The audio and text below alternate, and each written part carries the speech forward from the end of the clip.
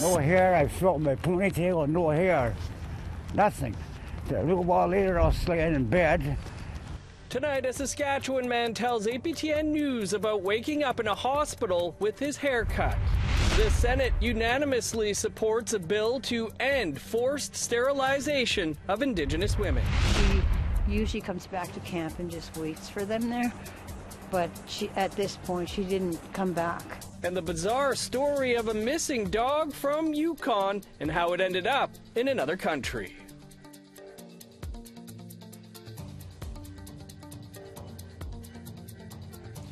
Good evening, I'm Dennis Ward. Welcome to APTN National News.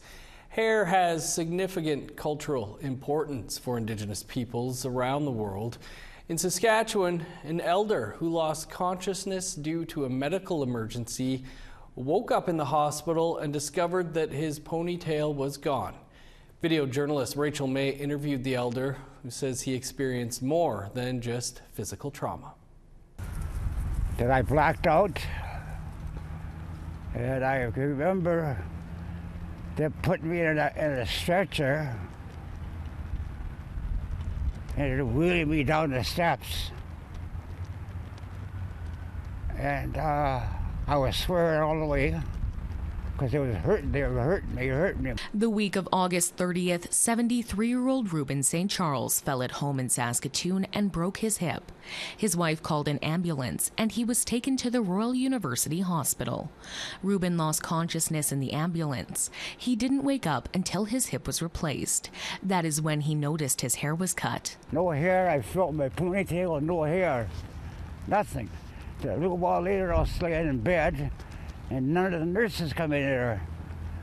They're funny. When they did come in there, I said, "What happened to my hair?" I says, "We'll tell you later," or something like that. Before the replacement, Reuben says he had a small ponytail that took years to grow. It was intended to be cut only if he lost his sister. When he asked some nurses what happened to his hair, Reuben says he didn't get answers, but did hear laughter. I heard these nurses laughing. I don't know if it's the same too, but I heard them laughing, saying, "Well, at least he's got the start of a mohawk cut." He was transferred from Royal University Hospital to City Hospital around September 5th. He called the Métis Nation Saskatchewan for help. That's when MNS patient advocate Bonnie Marwood entered the picture. When I first got to know him, he was doing quite a bit of cursing and he was upset, and rightfully so. But since then, we've had lots of talks, and he's got some real life experiences, and he's got a wealth of knowledge, and he's our elder, and I enjoy talking with him. Reuben deserves to know who hurt him. St. Charles and Marwood have searched for answers without luck. They still aren't sure about what happened. The Saskatchewan Health Authority emailed APTN a statement. It says, in part, "We acknowledge the deep cultural significance of hair and braids in First Nations and Métis cultures, and recognize that cutting hair without permission can cause emotional and spiritual harm, evoking past cultural trauma." It goes on to say the SHA extends its deepest apologies for this individual's experience, and we remain committed to engaging with this patient to understand and learn from this experience. The investigation into why Reuben St. Charles's hair was cut is ongoing. The SHA says they will let him know the outcome once it's complete. St. Charles is home now, and despite his experience at Royal University, he thanked the nurses at City Hospital who took the time to get to know him. Rachel May, APTN National News, Saskatoon. To Ottawa, where the Canadian Senate has unanimously supported a bill to end the forced sterilization of Indigenous women in this country. This comes as numerous class action lawsuits for forced sterilization are going through the courts, with victims from numerous provinces and territories seeking compensation. Last week, victims and advocates presented to the Senate where Private Members Bill S-250 passed third reading. The bill will tighten existing legislation and make forced and coerced sterilization an indictable offense, with a sentence of up to 14 years in prison.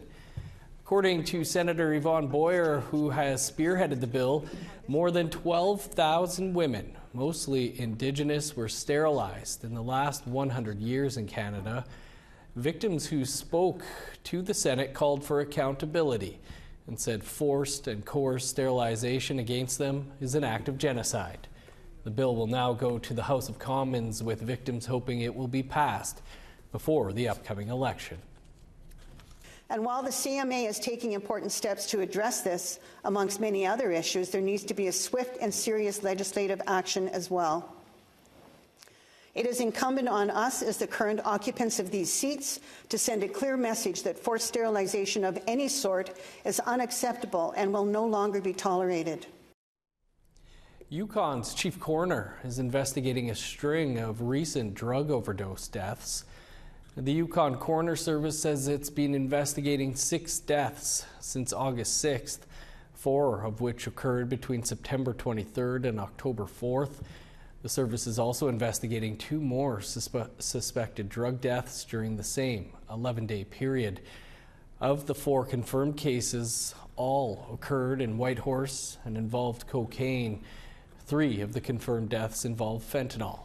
The service says the deaths do not appear to be linked, suggesting that toxic substances are circulating in Whitehorse. Since January of this year, there have been 12 confirmed substance use-related deaths. A former Winnipeg educator who facilitated Indigenous programming at multiple schools is facing several charges related to child sexual exploitation. 37-year-old Matthew James Musso was arrested on October 2nd and later released under a release order. On Saturday, a petition was launched calling for Musso to be placed under police custody during the investigation to protect survivors. Sierra Bettens has that story. Earlier this month, the Winnipeg Police Service arrested 37-year-old Matthew James Musso for 5 offenses: possession of child pornography, accessing child pornography, voyeurism, sexual assault, and sexual exploitation. In July 2024, the WPS's Internet Child Exploitation Unit, or ICE, was notified of child sexual abuse imagery on Musso's cell phone. They later found video recordings from April 2023 and May 2024 of children and adults undressing at the Seven Oaks Pool in Winnipeg. Prior to his arrest, Musso was an educator and Indigenous way of life teacher within the Winnipeg School Division until resigning in May 2024. In a statement sent to APTN, Winnipeg School Division Superintendent Matt Henderson said division officials were made aware of an alleged inappropriate relationship between Musso and a student in May 2024. They immediately contacted the police and the Child and Family All Nations Coordinated Response Network. Publicly viewable documents suggest that Musso was also employed at the Seven Oaks School Division as an educational assistant. The Seven Oaks School Division did not provide a statement nor confirm Musso's employment. Musso was also a volunteer at Rosbrook House. Rosbrook House Communications and Marketing Manager Sherry Rasmussen told APTN that Musso was involved with the organization through the Winnipeg School Division and led a drum program in 2023. After his arrest, Musso was released on a release order.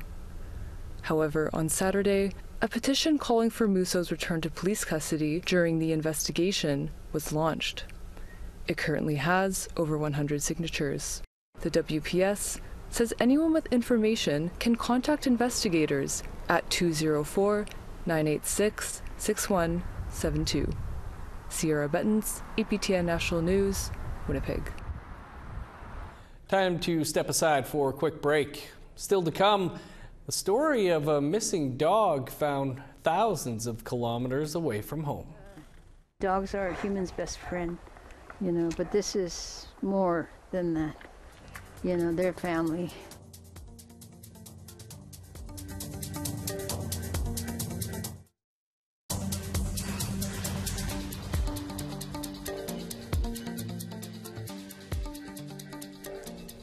Welcome back. Hundreds of chiefs from across Canada will begin meeting in Calgary tomorrow to discuss a $47.8 billion child welfare reform agreement.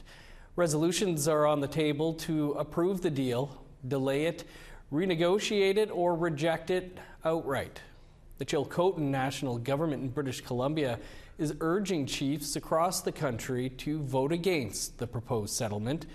Among the concerns, the uncertainty of fiscal commitments, how funding allocations and decisions are made, and who makes those decisions. Tribal Chair Joe Alphonse says APTN National Chief Cindy Woodhouse-Nepenak is showing a lack of leadership. We don't support the agreement. I think it's a good opportunity to work together as First Nation people across this country, and I think that's seeing the way it's negotiated.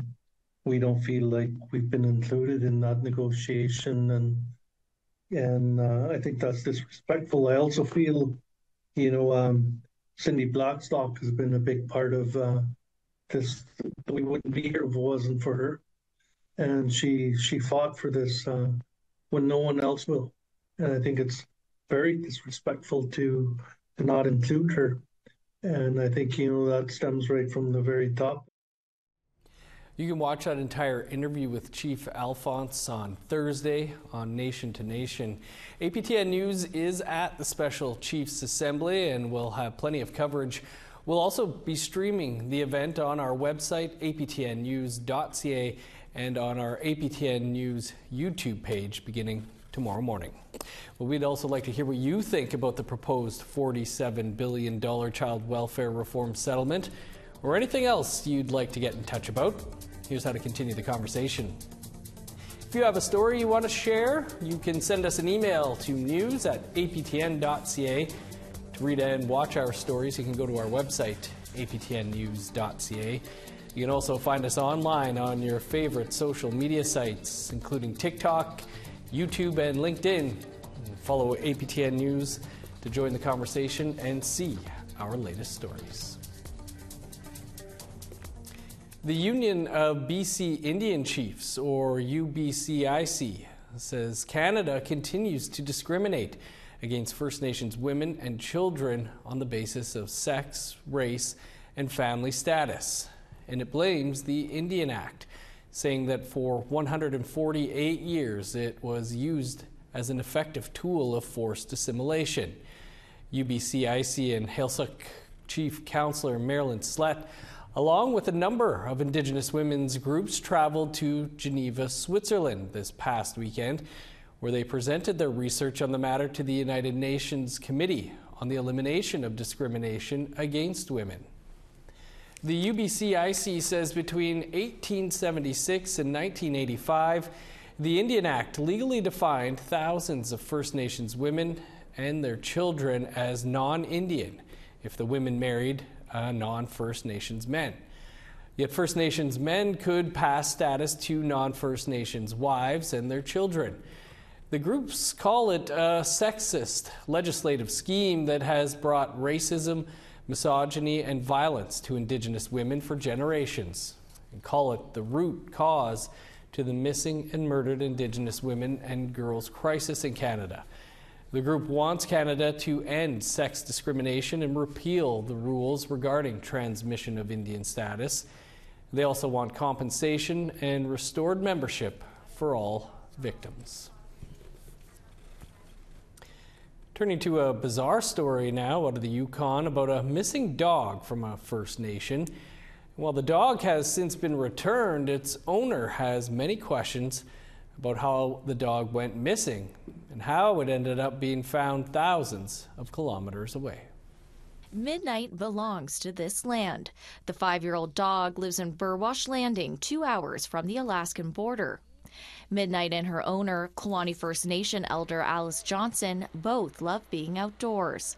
But a recent incident almost caused Midnight and Johnson to be separated from each other forever. And that's where she went missing. She tends to take off and chase deer. She loves to chase deer, and she loves squirrels. Late last month, Johnson's family took Midnight to their camp at Duke River near Burwash while she was out of town. Midnight had wandered away, something she often does as a bush dog. But she usually comes back to camp and just waits for them there. But at this point, she didn't come back. Johnson says many in the community helped her in her quest to find Midnight, but as the days went by, she assumed the worst. That was until she received a phone call from an animal hospital in Arizona. Midnight had been found almost 5,000 kilometers away. The word that has come up continuously has been bizarre. As it turns out, American David Curlin was traveling through Alaska and had spotted Midnight wandering around the road without a collar. Curlin thought the dog was a stray or abandoned, so he took her with him on his journey back to the States. He eventually took her to a vet in Kingman, Arizona, who discovered the dog was microchipped. He could have gone to the gas station and let her out there. You know, a dog on the highway doesn't necessarily mean that it's lost or abandoned. Johnson and Curlin were able to connect. She says Curlin told her he was happy to reunite her with her dog. Technically, that's not the case, because you would have left the dog in Whitehorse at the nearby community, and that's the responsibility of individuals who find dogs. After a long drive back from Arizona to the border thanks to a pet taxi, Johnson and Midnight were reunited earlier this week. They're now both back in their beloved Burwash, where Johnson is helping reunite Midnight with the land. They say dogs are a human's best friend, you know, but this is more than that. You know, they're family. I spoke with Curlin on the phone. He says it didn't occur to him at the time that the dog might have had an owner, as she was found in a rural area. He says looking back, he probably should have done more to find out if she belonged to someone. Curlin realizes the situation was frustrating for Johnson, and he's glad the story has a happy ending. Sarah Connors, APTN National News, Whitehorse. Crazy story indeed. Glad they've at least been reunited now. Time for one last break here. Still to come, an Anishinaabe artist is looking to teach others. For me, the mural, specifically from an Indigenous context, is not just art for art's sake, but art for teaching and learning and growing. And also as an Indigenous artist, I want to take up space the way that we haven't been able to take up space before.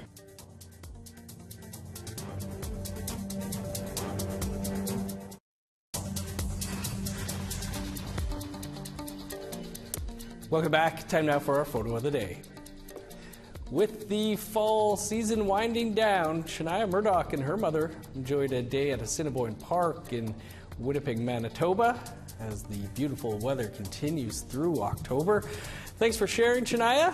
Let us know what your day looks like by sending a photo to share@aptn.ca. Now let's take a look at tomorrow's weather forecast. Starting on the East Coast, showers and 9 in Fredericton and Charlottetown. 7 in Cloudy and Kuujjuaq, 3 in Nain. 11 in Montreal, 7 in Val-d'Or. 11 with showers in Sault Ste. Marie, 9 in North Bay. Sun's out and 13 in Thunder Bay, 11 in Sioux Lookout. 11 for God's Lake, 13 in Norway House. 15 in Winnipeg, 19 in Brandon and Dauphin, 24 in Regina, 22 in Saskatoon, 12 with showers in Meadow Lake, 10 and rain in Buffalo Narrows. In northern Alberta, rain and 11 in High Level, showers and 9 in Fort McMurray, 10 with rain in Edmonton, 19 and cloudy in Lethbridge, 15 with showers in Vancouver, Penticton and Victoria, rain and 7 in Prince George, snow and 2 in Dease Lake. -3 with snow in Old Crow, 4 in Whitehorse. 6 in Yellowknife, 0 in Norman Wells. -3 with snow in Sax Harbor, 0 in Pawlatuck. Snow and 1 in Chesterfield, cloudy and 3 in Baker Lake. -3 with snow in Resolute, 2 below and snow in Arctic Bay.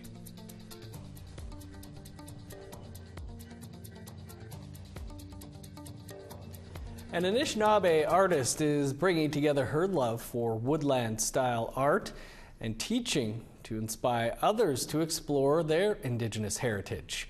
Lucia LaFord is also following in the footsteps of her father, who is well known in the world of woodland art. APTN's Mike McDonald reports. This mural is one of several public art displays in the city of Sault Ste. Marie designed by local artist Lucia Laforde.